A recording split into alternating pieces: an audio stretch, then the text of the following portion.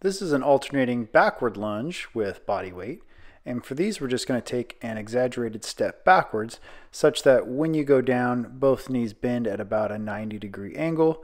And we want to keep that front knee right over the mid part of the foot. So again, making nice 90-degree angles in both knees as we go down. You don't necessarily need to touch that back knee to the ground. You want to just get down to a nice 90-degree knee bend.